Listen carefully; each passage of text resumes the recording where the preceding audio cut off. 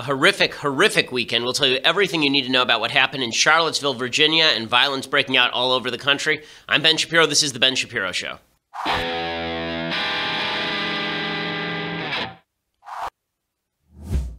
Okay, so we have just an enormous amount to get to today. I want to explain to you the roots of what happened in Charlottesville, Virginia. I want to explain to you the violence of Antifa. I want to explain to you the violence of the alt-right and what the alt-right is and why people on the right are misperceiving what the alt-right is. We're going to go through all of that, so it's going to be a very difficult show. I mean, I don't want to pitch this badly, but the fact is that we're going to go through a lot of very difficult and nasty material today because, unfortunately, what we saw in Charlottesville, Virginia over the weekend is the apotheosis of the nastiness that's been building in our country for the last several years, and it came to a head on Saturday in Charlottesville. So we'll talk about all of that. But before we get to that, I first want to say thank you to our sponsors over at Ring. So Ring's mission is to make neighborhoods safer. Today, over 1 million people are using the amazing Ring video doorbell device to protect their homes. The way that it begins is that if somebody tries to knock on your door and then knows that you're not home, they might break into your house. Ring gives you this doorbell where they hit the doorbell and you can pick up the doorbell from anywhere you are. It can be across the country and you know that your front door is ringing. There's a camera on it so you can tell who's at your front door, whether to let them in or not.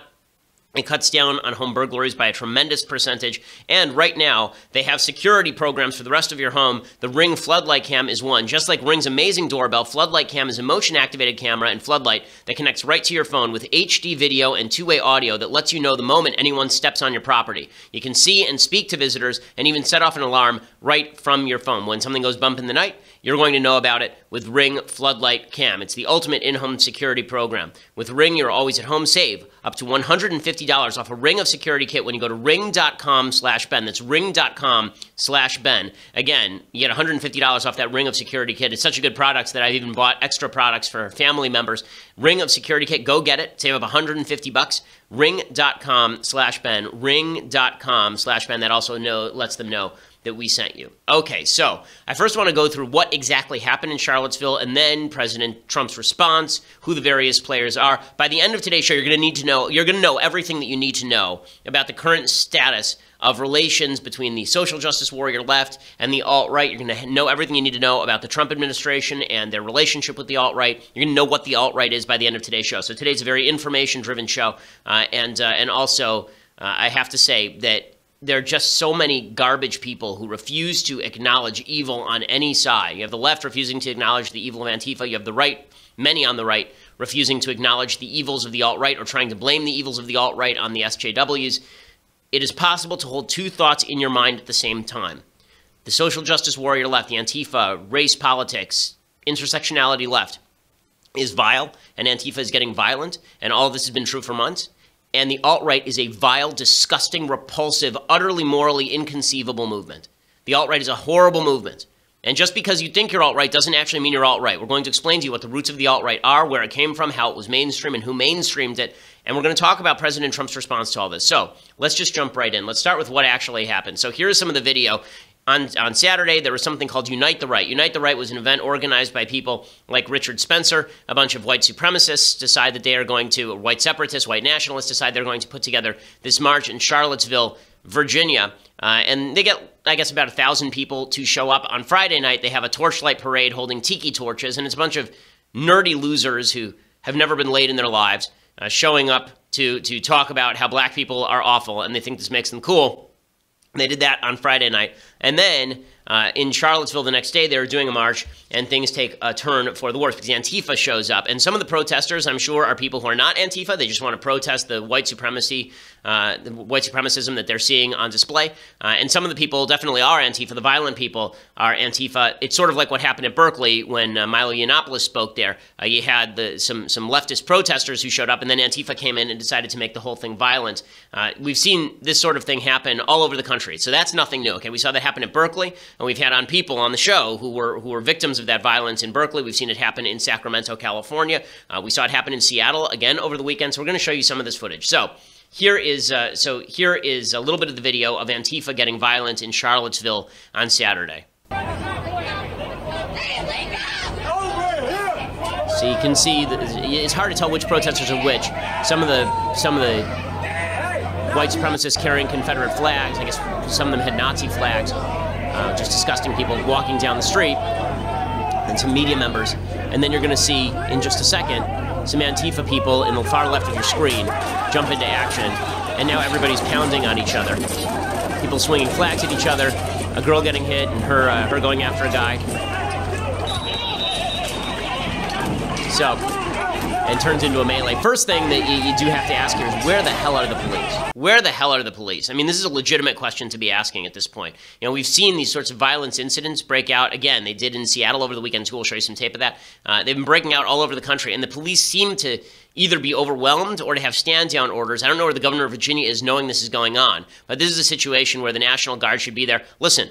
The alt-right is disgusting, awful. Okay, I've been spending a year. I was the #1 target of the alt-right last year in the journalistic community. I received over 8,000 nasty, anti-Semitic, racist tweets directed at me in the middle of last year's election cycle, specifically because I was anti-alt-right. And they still have a right to speak, and they still have a right to march, and they should be protected by the police. So I don't know where the police are in any of this. But what's funny is that you can see Antifa jumping into action and getting violent. The left has tried to suggest that Antifa was not involved in the violence in any way. Now, Antifa being involved in the violence does not justify either the perspective or the violence you're going to see from the alt-right. Okay, none of that justifies any of this. But it would be remiss, factually speaking, to pretend that Antifa was not involved in this. Antifa is a communist group. Antifa is basically a bunch of reds fighting a bunch of brown shirts. So we're now having a replay of the Weimar Republic, reds versus brown shirts on America's streets. One of the things that was amazing is that a reporter for the New York Times acknowledged as much. A reporter from the New York Times, Cheryl Gay Stolberg, she tweeted out, the hard left seemed as hate-filled as alt-right. I saw club-wielding Antifa beating white nationalists being led out of the park. Okay, and a bunch of people on the left then hit her, and they said, well, they weren't hate-filled. They weren't hate-filled. And then she retracted, and she said, oh, they weren't hate-filled. They were just violent. Okay, no, they can be hate-filled too. And that is a New York Times reporter saying all that. Okay, so you can see some of the violence, it looks like, was launched by Antifa, but some of the violence, obviously, was coming from the white supremacists, too. Here's some of the white supremacists getting violent. I guess this is another point during this march. You can see the white supremacist guy charging into the crowd. People hitting each other. You can tell the white supremacists because they're carrying this this shield, this kind of white supremacist shield. It's a white shield with a black cross on it. People beating the hell out of each other. Folks with Confederate flags and all the rest of this. Okay, and now you can see. Okay, so that's enough of that one. We can also see that some of the people who were arrested in Charlottesville were members of the left. So again, I'm trying to point out that the violence at the beginning was on both sides. Then we'll get to the actual murder. Okay, so the violence was on both sides in this particular instance. That's not to say that people who are anti-white supremacy are the same morally as people who are white supremacists. They're not. And it's also not to say that reds are the same as everybody who's in the crowd, because that's not true either. But it is fair to say that violence on all sides is not appropriate in a civilized society. Here is clip 26. There's one of the guys arrested in Charlottesville was a counter-protester who punched a female reporter.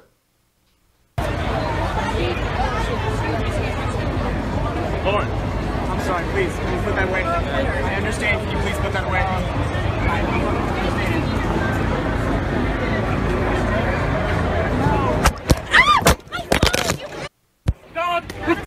Recording! Hey, look. Okay, so you can't really see much there, but the woman who's holding the camera is a reporter, and she's socked in the head by one of the Antifa, presumably counter-protesters. This is not rare, okay? So to pretend that the left is not violent in these situations it's just dishonest, okay? So you can see that the Charlottesville organizer, right? People were celebrating this, but the organizer of this Charlottesville march, he was doing a press conference on Saturday after all of this, and he was punched in the face and chased off the grounds. Where are the cops for all of this? There he is, this twerp, right, getting chased off the grounds. And then you'll see someone come in and clock him.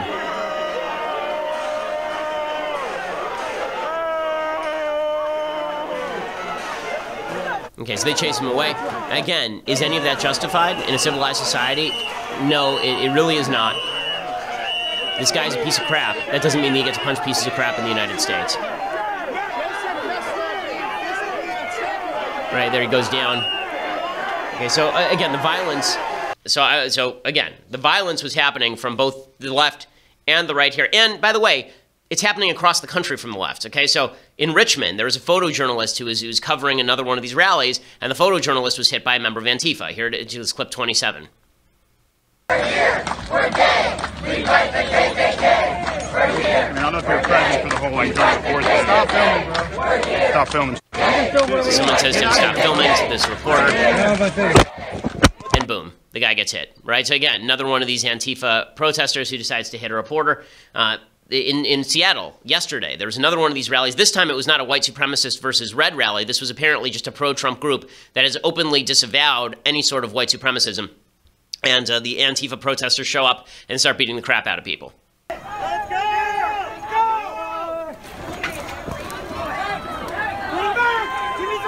go! The police are trying to protect the people who are marching. And you can see they're starting to be hit by the left-wing protesters. The police are being hit by the left-wing protesters. Okay, so this sort of stuff has been happening all over the country. The left has been ignoring it because they prefer to focus in on the narrative about right-wing violence. Now, to pretend that right-wing violence doesn't exist is stupid. Okay, it does. Okay, when I say right-wing, I mean alt-right, because there is a difference between constitutional conservatism, as I'll explain, and the alt-right. The alt-right is anti-SJW, but they are not conservative in any marked way, in any real way. They oppose the Declaration of Independence. They oppose the Constitution of the United States. They're not in favor of individual liberty. They're not in favor of equality before God. They're not in favor of any of those things. We'll explain what the alt-right is in just a second. So to call it right-wing violence is even there a bit of a misnomer. But, of course, the most important and horrifying thing that happened on Saturday was the tape we've not yet shown, and this is an actual tape of a murder taking place. This is a 20-year-old piece of crap alt-righter from Ohio who takes his car and rams it into a bunch of the protesters against the alt-right in Charlottesville. Here's the actual tape of it. Here comes the car. You see him. He actually accelerates into the crowd. 1 dead, 19 injured. And then people crowd around behind the car, and the guy reverses and comes back at 40 miles an hour down the street.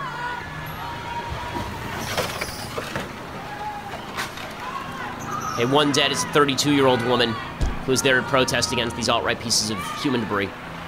Just awful, awful, awful, awful in every way. Just awful in every way. So, in a second, I'm going to explain to you what exactly the alt-right is, where it came from, why it's important, and why it is that everyone of good conscience has an obligation to call out the alt-right for what it is, how it got prominent. Because I think the difference here, what we're seeing now, and this is the problem, there have been white supremacists my entire life. Okay, there's a guy named Buford Furrow, who when I was probably 11 years, let's see, it was 97, I think. So maybe I was a little younger. Maybe it was 95 or something. Buford Furrow was a white supremacist who came in to Los Angeles. He scoped out the Simon Wiesenthal Center. I went to high school next to the Simon Wiesenthal Center. He scoped it out because he wanted to shoot a bunch of Jews. When he saw there was security, he left. He went over to the JCC in the West Valley, and he proceeded to shoot a bunch of people at the JCC in the West Valley. White supremacist violence has been a thing in the United States for a long time. Since 2001, there have been an enormous number of white supremacist attacks on people in the past few months. There have been an enormous number of white supremacist attacks on people. To pretend that these don't exist is to ignore reality. Okay, it's not to suggest that they're the only people committing violence, but who cares? That's not the point. The point is that there are a group of white supremacists who do commit violence, and they were always a fringe group. But now you are seeing white supremacists, people who hold that ideology, marching openly in the streets, celebrating, and something has changed. And we're going to talk about what has changed in just a second. But first, I want to talk to you about an advertiser and thank them for their sponsorship, the 5-4 Club. So, 5-4 Club is a fantastic, fantastic service. What they do is they ensure that you are well-dressed even if you don't know how to dress. So you go over to 54club.com, and each month they send you a curated box of 2 to 3 items that are handpicked to match the current season and your style. They've been helping men with fashion for over 15 years. They ship to over 100,000 men every single month. If you don't know how to build a wardrobe, they make it happen for you. Right now, you get $120 worth of clothes for just $60 a month. You can pause or cancel your membership at any time with no commitments. You also receive up to 50% off items in their online shop. They have an online shop, so it's not just you wait for the box to come. You can go and proactively buy things. Access to exclusive members-only items, free shipping, size exchanges. Right now, go to 54club.com. You spell out 5 and you spell out 4, so 54club.com right now. Enter promo code Ben. They'll give you 50% off your first month's package plus a free pair of sunglasses. So that means you get $120 worth of clothes for just $30 for that first month. Plus, you get a free pair of sunglasses. That's 50% off your first package at 54club.com. FIVEFOUR club.com. Promo code Ben. 54club.com. 543club.com, promo code Ben. I think that looking good is an obligation in today's day and age, and 54 Club can help make it happen for you. If you don't know anything about fashion, even if you do, they'll make your wardrobe better. 54club.com, promo code Ben to get that special deal and let them know that we sent you. Okay, so let's start off with this. What is the alt-right? So the alt-right is marching in the streets, and the alt-right is supposedly, there's a lot of misperception. People on the left are calling everyone on the right alt-right and saying everybody's a Nazi. That's absolute garbage. Okay, the alt-right is its own movement. The alt-right is a group of white supremacists who believe, essentially, that Western civilization is an outgrowth of white race, and that threats to white race are a threat to Western civilization. That's the basic premise of the alt-right. Okay, a lot of people think they're alt-right now because they like memes or because they believe in the god of Kek, right? Kek is this like memery that you see on 4chan and Reddit. A lot of people who think that if they post a frog, that makes them a member of the alt-right. That's not what the alt-right is. The alt-right has a basic root philosophy. What happened over time is that the alt-right was mainstreamed by a group of people who decided to broaden the definition to include people who liked frog memes. Okay, they decided to broaden the definition, and then they used that broadened definition in order to make the claim, basically, that they were a big movement that had a lot of support. And then you saw people like Donald Trump and Steve Bannon, yes, the President of the United States, yes, his chief strategist, give legitimacy to the alt-right and refuse to condemn them in the middle of the campaign, which gave them added impetus. And now you see them marching openly in the streets. So, was Charlottesville Trump's fault? No, of course Charlottesville wasn't Trump's fault, any more than what happened in Dallas a year ago was Barack Obama's fault, where a guy who believed a lot of the slogans of Black Lives Matter went out and shot a bunch of cops. Okay, you're only responsible for violence if you are rhetorically calling for violence. Trump has never done that. What he is responsible for, in some degree, is mainstreaming the alt-right and not treating them as a cancer to be excised from the conservative movement that they really are. Okay, and again, I'm talking about what the alt-right actually means, not what you think it means, not what people in the media think it means. The media has an interest in pretending the alt-right's a big movement that includes people like me. 2 weeks ago, they were labeling me alt-right. Okay, I was the #1 target of the alt-right in 2016. That's fully insane. And then there are a bunch of people in the alt-right who have a drive to call people alt-right who aren't, because that way they get to claim that they're a bigger movement than they are. But here's what the alt-right actually is. So some of the supposed thought leaders of the alt-right are people like Jared Taylor. Jared Taylor is the creator of American Renaissance, which is a racist website. And here is Jared Taylor talking about what exactly the alt-right is. Why don't we let the leaders of the alt-right define what the alt-right is? Here is Jared Taylor. As a long-standing member of the alt-right, this is how I see it. We are a broad dissident movement that includes many different websites, organizations, and viewpoints. Some members hold distinctive positions on sex roles, trade and free markets, forms of government, and foreign policy. But they all agree on one thing: equality is a dangerous myth. The alt-right is united in rejecting the current dogma that all races are equal. Races are different. They differ in average levels of intelligence. They do not build identical societies. And there is no reason to think non-whites can maintain Western civilization, the civilization that whites created. Okay, so that is Jared Taylor pointing. I mean, that's a very good synopsis of what the alt-right believes. And he's not the only one who says this. Richard Spencer, one of the guys who was at this rally yesterday, a sort of Nazi sympathizing piece of garbage. Here is Richard Spencer also summing up what the alt-right is. Well, I would describe it, if I could sum it up in one word, I would say identity. It is an identitarian movement. It's an identity politics for white people in North America and really around the world. So that's what the alt-right is, just in one sentence or a bumper sticker. Okay, and he's not the only one either. Vox Day, who's another member of the alt-right, again, one of the alt-right thought leaders. All these guys are very active online. All these guys are very active in promoting their perspective. They have a lot of followers on places like 4chan and Reddit, and they latched onto Trump for a reason I'll explain in a second. Here's Vox Day making the same exact description as Jared Taylor and Richard Spencer. People tend to look at our Richard Spencer, who is the head of the National Policy Institute, and also some guys like Ramsey Paul. Some people even look at Mencius Moldbug and Nick Land, but they're really more neo-reactionaries than alt-right proper. Some folks have even looked at me. I think probably because Milo called me an alt-right figurehead a few months ago. Okay, so this should be a fringe movement, right? A bunch of people who believe that equality before law is not a thing, that racial equality is not a thing, that even the concept of people being equal as individuals is not a thing because we are all characterized by our race. So this was a fringe movement. The left has made it more of a movement because the left has embraced an identity politics of its own. The left has basically said, okay, you are a white male. You white males, you exist because of white privilege, and therefore you must be moved out of power.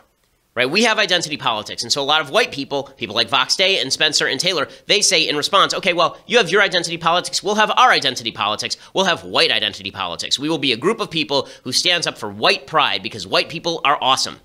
Right? This has been the response. And that has come along with a lot of anti-SJW stuff. So a lot of people who are just anti-SJW, anti-social justice warrior, but who aren't believers in racial inequality and racial disparity, who aren't advocates of racism and anti-Semitism, a lot of those people, they fell into the trap of thinking that they are allies with people like Vox Day and Richard Spencer and Jared Taylor. And there have been a couple of figures who have been very prominent in helping to mainstream the alt-right. One of these, unfortunately, is a guy who directed a lot of his sort of alt-right followers at me on Twitter and became very popular, Milo Yiannopoulos. So Milo is very popular. He's very popular because a lot of the stuff that he said on campus, a year ago about feminism, a lot of it is irreverent, and some of it is funny, and all of it is crazy and out of the box, and he says inflammatory things deliberately and all of this, okay? But Milo was very, very instrumental in mainstreaming the alt-right and treating the alt-right as an intellectual movement that ought to be respected and given its fair hearing. This was his shtick, right? His shtick was he was going to pander to the alt-right. He later came out and said, I separate off from the alt-right. They're not me. I have problems with the alt-right. But that didn't stop him from going on national television and talking up the alt-right and saying he just wanted to give them a fair hearing. Here he is on CNBC last year doing exactly this. No, I mean, I've never identified as the alt-right. The press seems determined to crown me the queen of it. All I've done is give them a fair hearing in the press. I think that white identity and white nationalism is a little misleading. I think it's more accurate to say that the alt-right cares about Western supremacy rather than white supremacy. It cares about Western values. It cares about liberal, capitalist, Western democracy, democratic values, freedom, equality, that kind of thing. And it sees, various threats to those on various fronts. Okay, so you see what he's doing here. Okay, Milo knows better than this, okay, because he's been dealing in these circles for a long time. He apparently used to call himself Milo Wagner, okay? Milo knows what he is doing here. And what he is doing here is he's broadening the definition of alt-right. It's very clever. He's broadening the definition of alt-right on national television to now encompass a larger group. And this serves two people, right? Or it serves two groups. It serves the alt-right itself, which now gets to claim a larger constituency.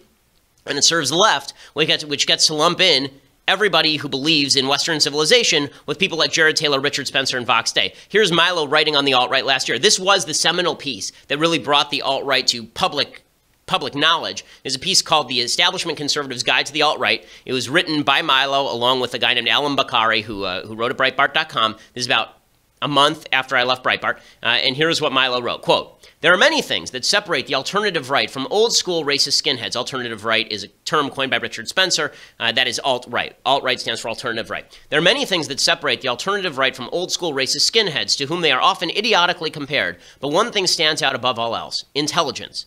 Skinheads, by and large, are low-information, low-IQ thugs, driven by the thrill of violence and tribal hatred. The alternative right are a much smarter group of people, which perhaps suggests why the left hates them so much. Right? The left doesn't hate them because they're racist. The left hates them because they're dangerous.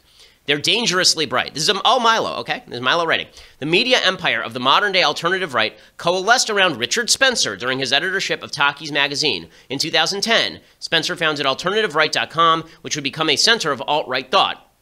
Alongside other nodes of Steve Saylor's blog VDare and American Renaissance, Alternative Right became a gathering point for an eclectic mix of renegades who objected to the established political consensus in some form or other. You see what's happening here? Do you see how evil what's happening here is? Taking the philosophy, the evil philosophy of people like Jared Taylor and Richard Spencer and Vox Day. Milo wrote the foreword to Vox Day's book, okay? They're taking the political philosophy that Milo knows well and then broadening it out to suggest that it applies to everyone who wants to defend Western civilization. I want to defend Western civilization. I've spent my entire career defending Western civilization. I've spent my entire career defending the Declaration and the Constitution. My original break with Milo online actually came not over the Michelle Field stuff or the Trump stuff or any of that stuff. They deleted his account, so you should be able to look it up. But it came originally over Milo suggesting that constitutional conservatism was dead and ought to be replaced by the alternative right. Okay, that's where the break came on Twitter.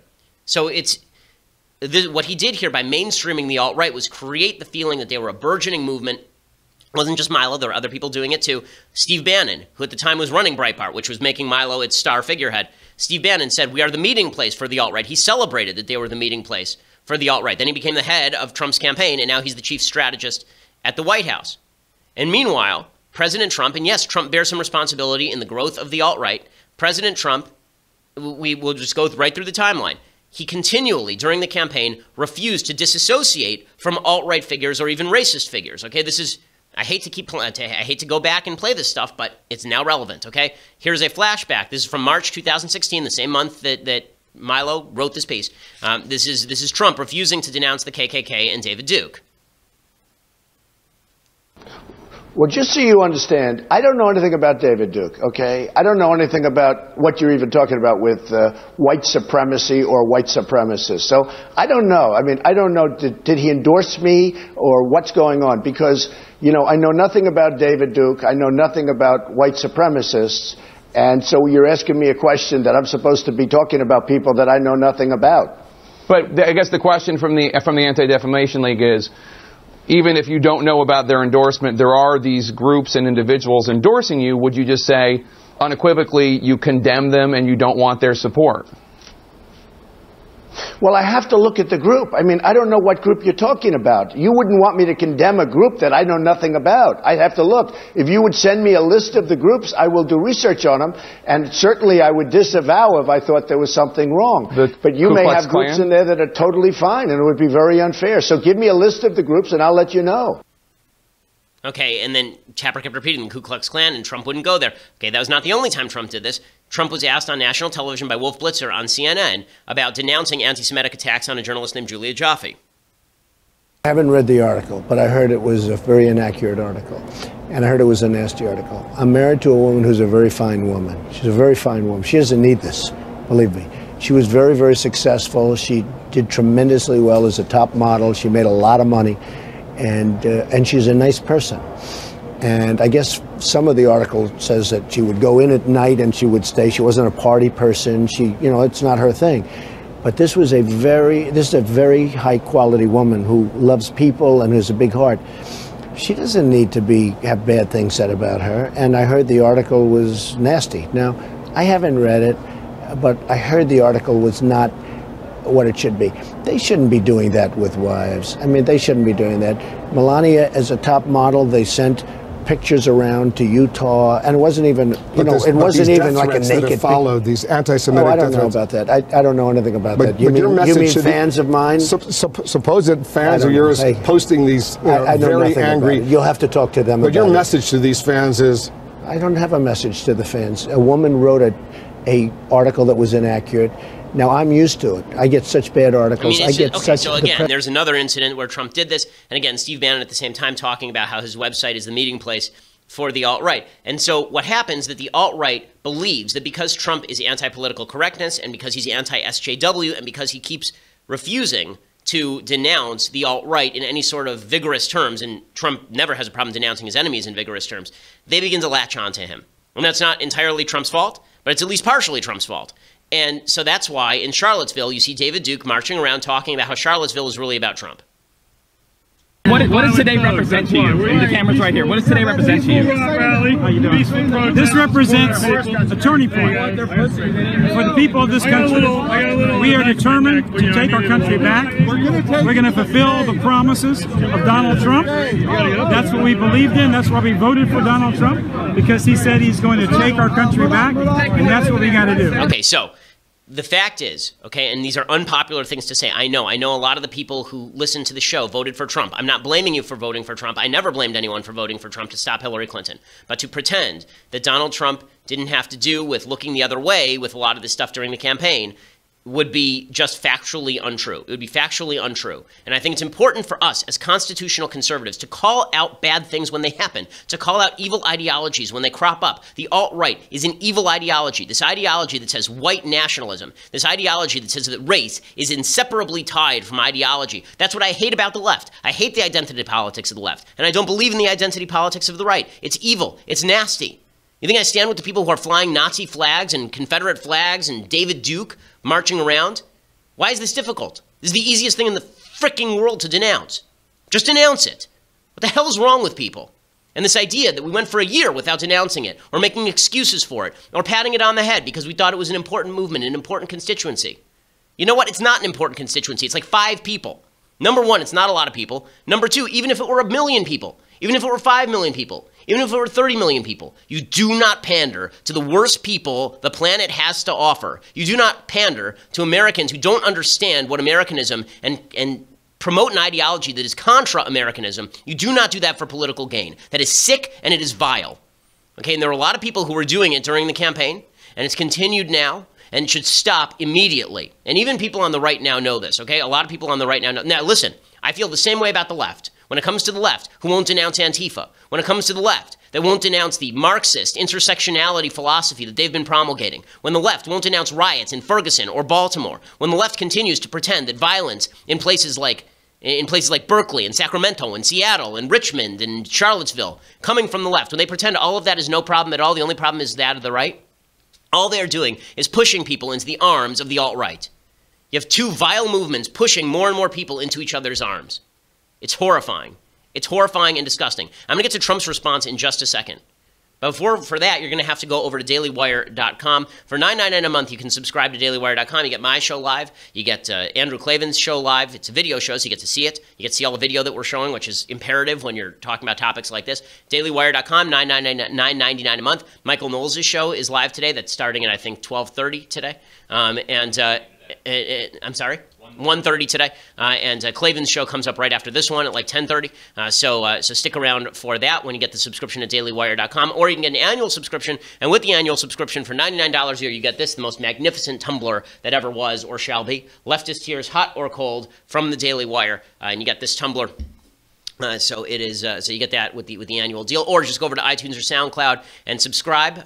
Make sure do both. Subscribe to our site and go over to iTunes or SoundCloud and hit subscribe and leave us a review. We always appreciate it. We continue to be by far the largest conservative podcast in the nation.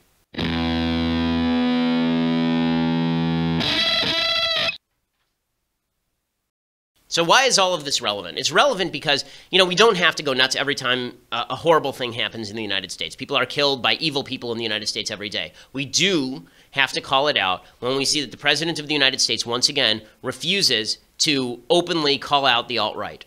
Okay, I know that President Trump, and I don't think it's coming out of any sort of sympathy for the alt-right. I don't think that Trump is an alt-righter. I don't think that Trump is a racist. I don't think he's an anti-Semite. I do think that President Trump has this unfortunate and kind of gross Achilles heel where anybody who supports him in any way, anybody who's been warm to him gets warm treatment from Trump, and anybody who's mean to him gets nasty treatment from Trump. Right? The proof in point is we'll hear Trump's statement in just a second, but this morning, the head of Merck, the Merck CEO, a guy named Kenneth Frazier, who's a black guy, the only member of President Trump's commission, I think it's his panel on American manufacturing, or his council on American manufacturing, he resigned this morning because of Trump's comments, which he felt didn't go far enough, and Trump promptly went on Twitter and denounced him and suggested that he was involved in price fixing, essentially. So Trump went directly after him. We've seen him go harsh after people like Mika Brzezinski, and Joe Scarborough, and Britt Hume, and John McCain, and Ted Cruz, and Ted Cruz's father, and Ted Cruz's wife. I mean, we've seen him go hard after 1,000 people. When it comes to the alt-right, then suddenly he seems to swallow his whistle. And it turns into, okay, well, I just condemn everybody equally. Here is what Trump had to say immediately after all of these events on Saturday. We condemn in the strongest possible terms this egregious display of hatred, bigotry, and violence on many sides. On many sides. It's been going on for a long time in our country. Not Donald Trump, not Barack Obama. This has been going on for a long, long time. It has no place in America. What is vital now is a swift restoration of law and order and the protection of innocent lives. No citizen should ever fear for their safety and security in our society.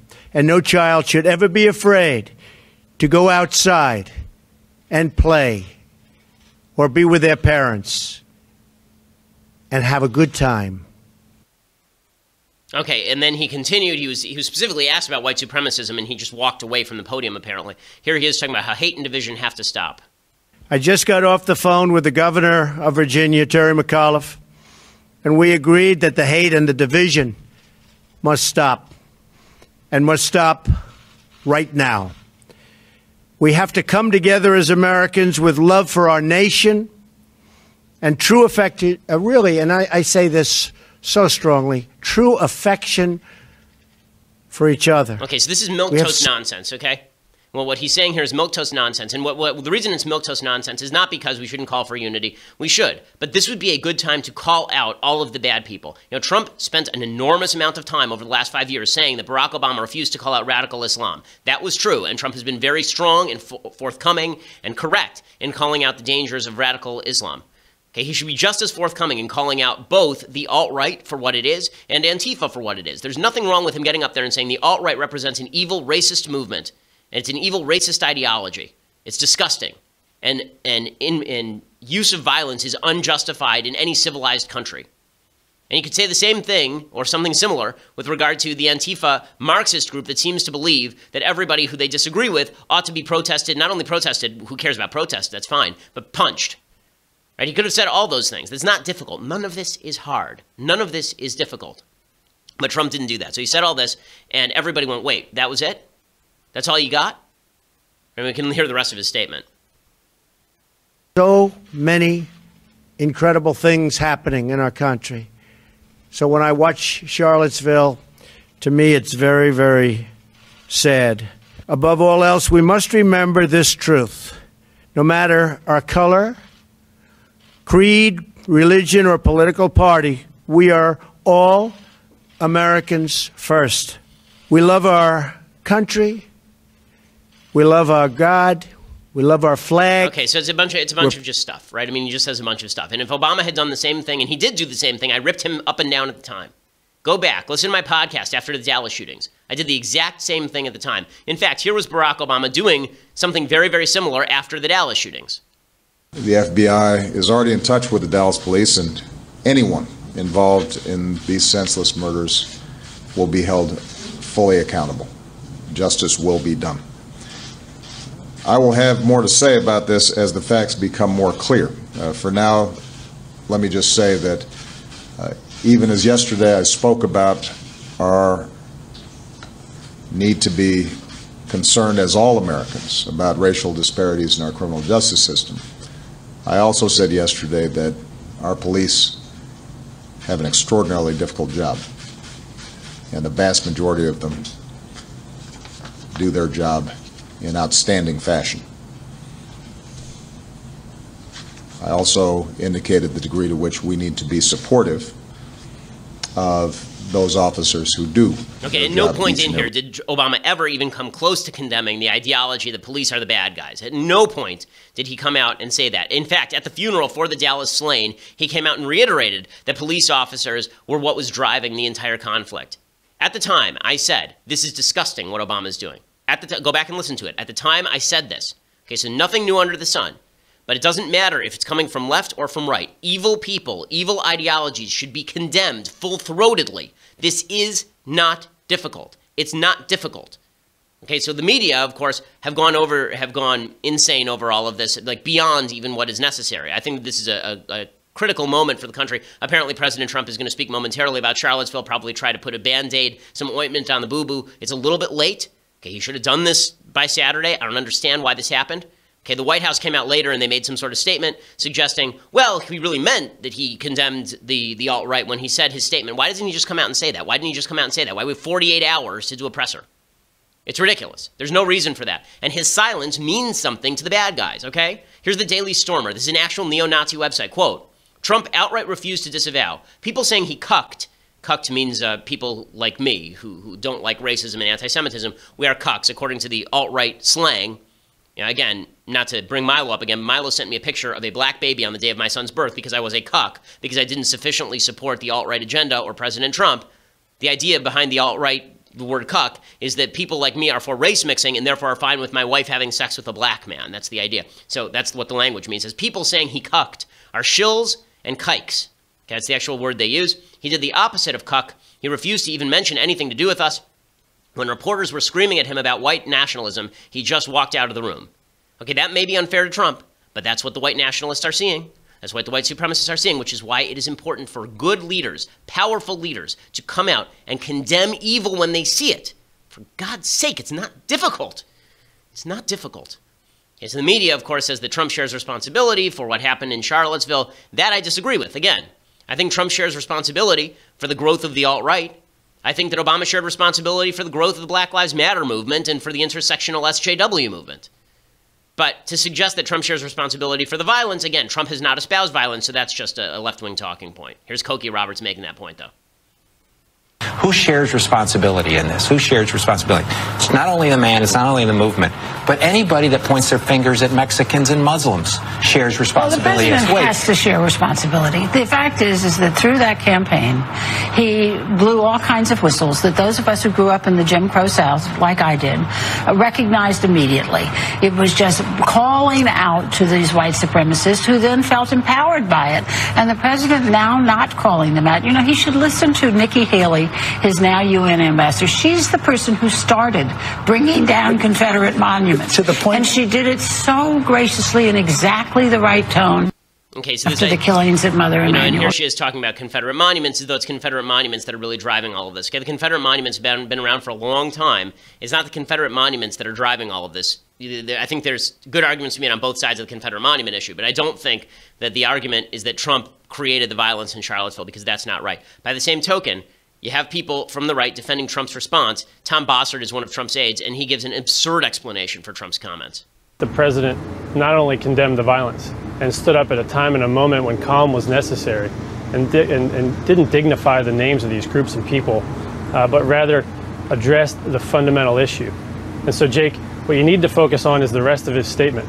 The president didn't just call for human beings to respect one another, which is his pragmatist core, fundamental bare minimum, but he called for, ideally, Americans to love one another, for all God's children to love one another. Okay, that idea that he didn't want to dignify the alt-right by naming them, they didn't want to dignify them, it's absurd. Trump did an entire speech last week on MS-13.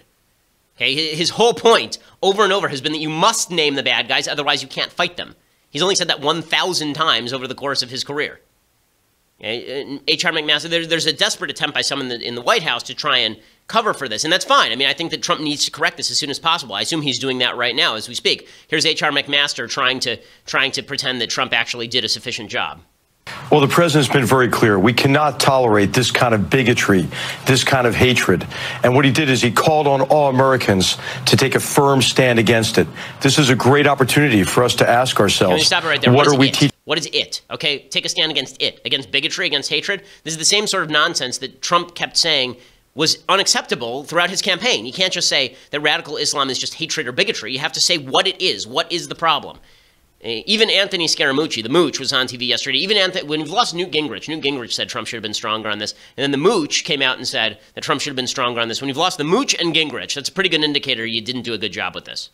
I think he needed to be much harsher as it related to the white supremacists and the nature of that. I applaud General McMaster for calling it out for what it is. It's actually terrorism, and whether it's domestic or international terrorism, with the moral authority of the presidency, you have to call that stuff out. Okay, so I think that in the end, what we're watching in the United States, and this is the scary part, what we're watching right now, and this is why strong, powerful, moral leadership is necessary. If we're not careful, we're going to end up with a red versus brown shirt situation in the United States. That's what you're watching on the streets in Charlottesville. It's what you're seeing in Seattle. It's what you're watching, not in Seattle so much. They're just seeing reds, not even brown shirts. But it's what you've been seeing in places including Berkeley or Sacramento. You're seeing an alt-right movement that is racist in nature, fighting a red movement that is violent in nature, and they're going right at each other. And all that happens is that people play off one another for power.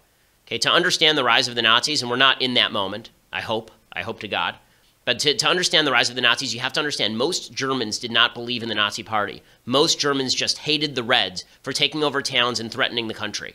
And so they thought that the Nazis would stop them. This is some tape of Joseph Goebbels making exactly the same sorts of points that Richard Spencer and Jared Taylor and Vox Day like to make. Here's Joseph Goebbels talking about how he and the Nazis are going to end the Red Terror. It was called the Red Terror in 1931, 1932. Hundreds of people killed in street battles between the SA, which was the Hitler stormtroopers, and the Reds, which were the communists. Here's Joseph Goebbels, one of the most evil men in history, talking about this. It says, the end of the Red Terror is closer than you think. Communists expect to get the worst drubbing you've ever had.